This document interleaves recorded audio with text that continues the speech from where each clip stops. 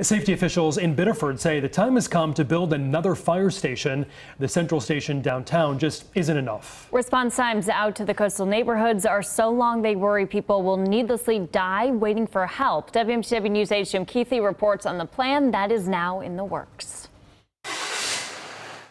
Biddeford Rescue is off on another call, and if they're heading somewhere in town, their response time will be about 4 minutes, below the 5-minute national average.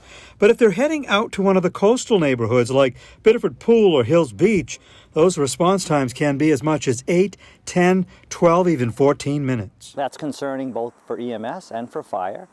For EMS, anything after 5 minutes, survivability chances are decreased when we're dealing with cardiac arrests and heart attacks and things like that. There's a call to build a new $3 to $5 million fire station. Chief Scott Gagne says the time has come to foot the bill for safety's sake. Years ago, probably 5 years ago, we used to go out to the coastal area. Maybe 80 to 100 times a year would be our response.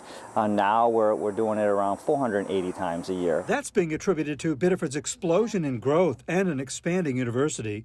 The chief says the ideal location for a new station might be near UNE along Route 9. So what about the Biddeford Pool substation here? 3 bays, a perfectly good, shiny truck inside.